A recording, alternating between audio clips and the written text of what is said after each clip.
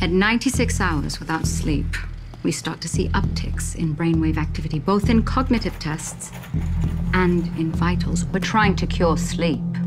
A world without sleep, right? Just think about it.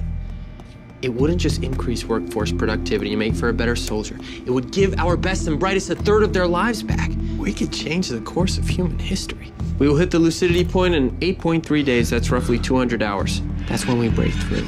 No, something's not right. Do you? Are you seeing it too? It's watching us. I can feel it. Are we in danger? Where is it? Where is it? I just saw it! It touched me. It's so cold. It's stalking us. The longer we stay awake, the closer it gets.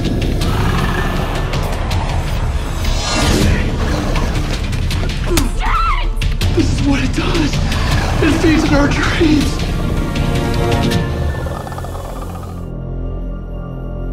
Let's start by taking a few deep breaths. Focus on that breath. In through your nostrils, out through your